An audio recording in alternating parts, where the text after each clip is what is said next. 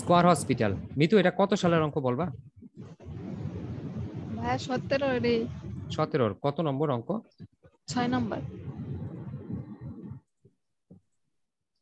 17 এটা মনে 6। হয় ডিপার্টেডটা জি না ভাই, তো? বিপার্টে। 2017 annual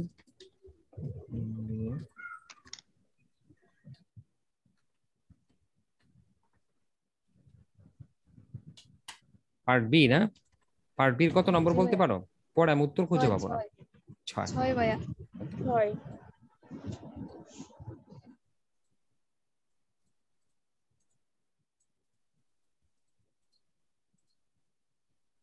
প্রশ্নটা একটু পড়ি।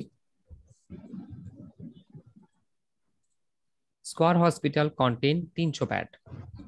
স্কয়ার হসপিটালে 300টা বেড ছিল। Average occupancy rate 80% per month. অ্যাভারেজে তাদের এই 300টা বেডের 80% ব্যবহার হয়। In other word, on average 80% of hospital bed R occupy by patient. বলছে দ্য অ্যাভারেজ অকুপাইং রেট, অ্যাভারেজে প্রতি মাসে 80% ব্যবহার হয়, মানে 300টা বেডের তাদের অ্যাভারেজে 80% ব্যবহার হয়। ইন আদার ওয়ার্ড, অন্যভাবে, on average 80% of hospital bed R occupying by patient, আর 80% বেডের ব্যবহার হয় পেশেন্ট দিয়ে। At this level of occupancy, এই লেভেলে যদি ব্যবহার হয়, দ্য হসপিটাল অপারেটিং কস্ট টাকা 32 পার অকুপাইং বেড পার ডে। প্রতিদিন প্রতি বেডে প্রতিষ্ঠানের খরচ হয় 32 টাকা যদি তাদের কি হয়, এই লেভেলে তাদের ব্যবহার হয়। কি লেভেলে? যদি 80% ইউজ হয় তাহলে প্রতি বেডে তাদের কস্টিং চলে আসে 32 টাকা প্রতিদিন। অ্যাজিউমিং 30 ডে এ মান্থ, তোমাকে ধরে নিতে হবে 1 মাস সমান 30 দিন।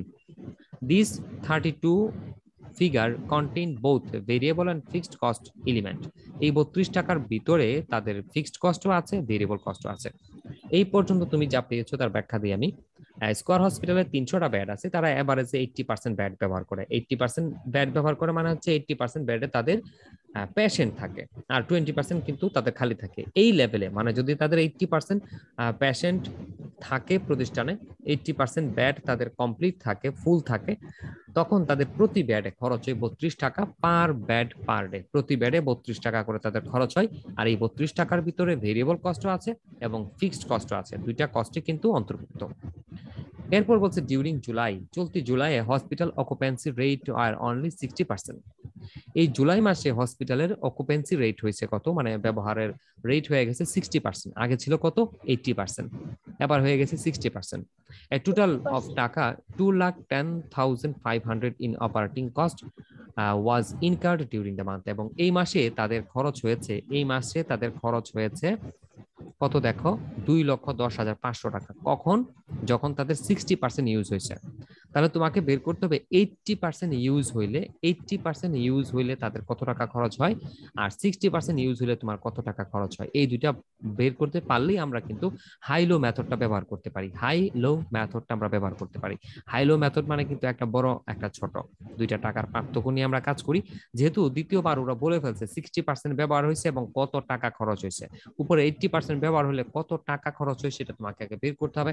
নর্মালি আমরা গতদিন আমি যে অঙ্কটা করে দিয়েছি অথবা তোমরা যে অঙ্কগুলো করেছো, এখানে টোটাল কস্টের একটা টেবিল দেওয়া থাকতো, ইউনিট দেওয়া থাকতো, পার্সেন্টেজ দেওয়া থাকতো, সেখানে আমরা রেট গুলা পেয়ে যেতাম, ইউনিট পাইতাম, আর আমরা কি পাইতাম, ওইখানে খরচ পাইতাম। বাট আজকে কিন্তু নাই, এই জন্য আমাদের এটা একটু ওয়ার্কিং করতে হবে, একটু ওয়ার্কিং করে বের করতে হবে। আমি বের করে দিচ্ছি।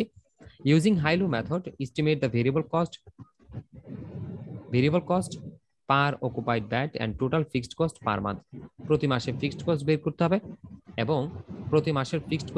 হবে এবং পার বেডের খরচ বের করতে হবে। আর নিচে বলছে এক্সপেন্স ভেরিয়েবল এক্সপ্রেস, মানে প্রকাশ করো variable and fixed cost in a form of Y equal to a plus bx। আমরা যে ইকুয়েশনটা বের করি, ইকুয়েশনটা কিন্তু এমন হয় Y equal to a plus bx, মানে হচ্ছে ইকুয়েশনের ফরম্যাট। তোমাকে ইকুয়েশনটাও বের করতে হবে, মানে কস্ট ফাংশনটাও বের করতে হবে, ভেরিয়েবল কস্টও বের করতে হবে, ফিক্সড কস্টও বের করতে হবে। আর এই জন্য তোমার করণীয় ছোট্ট করে একটু ওয়ার্কিং করতে হবে। প্রশ্নটা ওরা গুছায় দেয়নি, যার জন্য আমাদের একটু ওয়ার্কিংটা করে আসতে হবে। তো আমি যাচ্ছি ওয়ার্কিংটা আগে করে নেই, তারপর আমরা বাকি কাজে যেতে পারবো। যারা আছো বাসায় অঙ্ক করার মতো সিচুয়েশনে অঙ্ক করে ফেলো।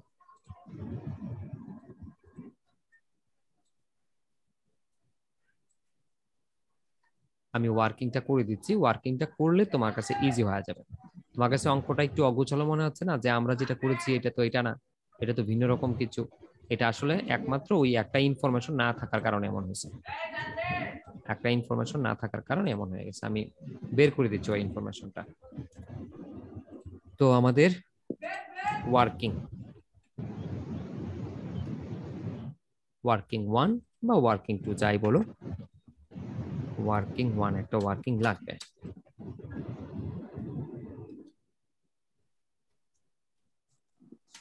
Capacity level,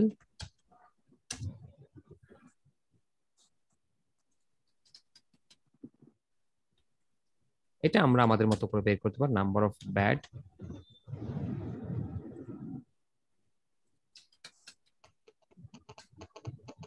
total cost per month.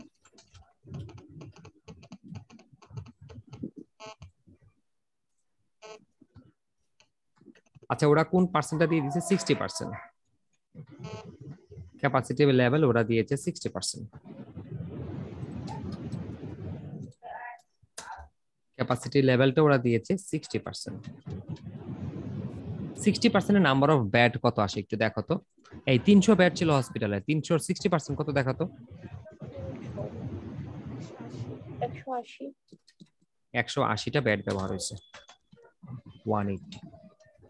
ওকে, টাকা খরচ হচ্ছে কত দেখো তো। 2,10,500। ওকে, এবার উপরে, হ্যাঁ উপরে দেওয়া ছিল 80% ক্যাপাসিটি। 80% ক্যাপাসিটি, ওকে 80%। হ্যাঁ 80% ক্যাপাসিটিতে বেড কত আসে দেখো তো। এই 800 80% কত হয়? 240।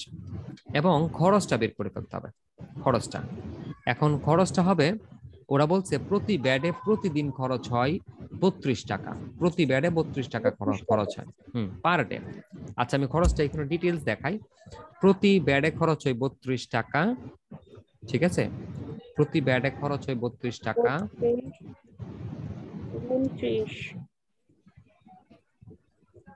32 গুণ 240 নাকি?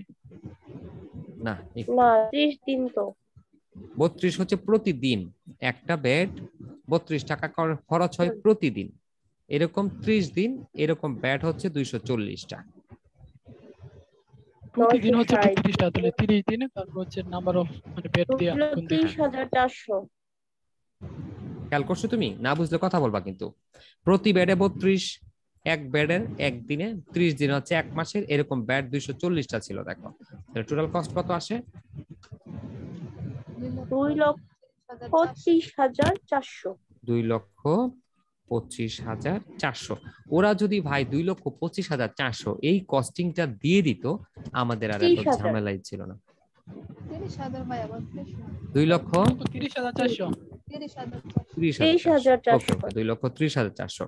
ওরা যদি আমাদেরকে এই খরচটা দিয়ে ফেলতো 2,30,400, তাহলে আমাদের আর এই ওয়ার্কিংটা করা লাগে না। এইটাই আমাদের এই অঙ্কের মূল সমস্যা। এবার আসো, তুমি দুইটা ইউনিট পাইছো, দুইটা টাকা পাইছো, এবার কি তুমি বের করতে পারবা ভেরিয়েবল কস্ট, ফিক্সড কস্ট, তারপরে হচ্ছে ফাংশন, নাকি করে দিব? জি স্যার, পারা যাবে। এখন পারবো না? হ্যাঁ, এখন না পারলে গতদিন যে অঙ্কটা করেছি বা আগের ক্লাসটাই হাই এন্ড লো পয়েন্ট মেথড যেটা ব্যবহার করছি ওইটা ব্যবহার করবা, হয়ে যাবে।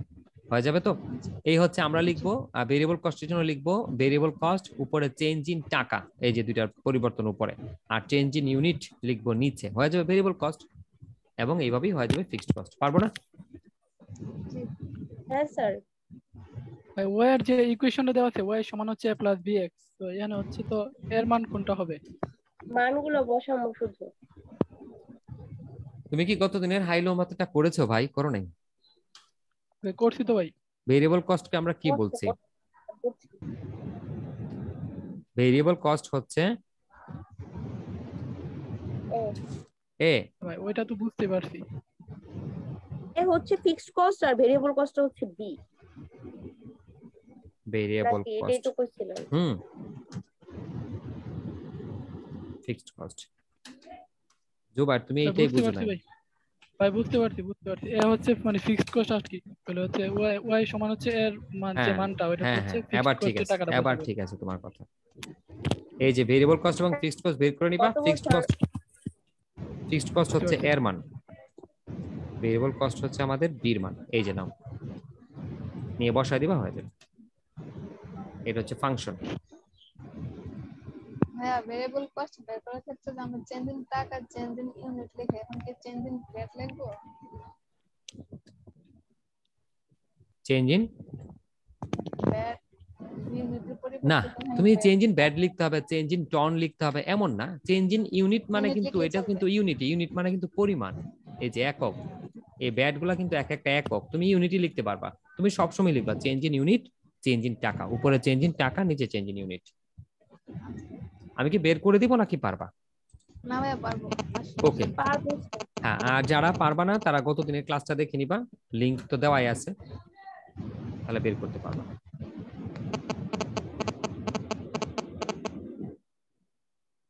ঠিক আছে, এরপরে কার কি সমস্যা ছিল বলো? স্যার ভাই শীটের মধ্যে ভাই একটু সমস্যা ছিল।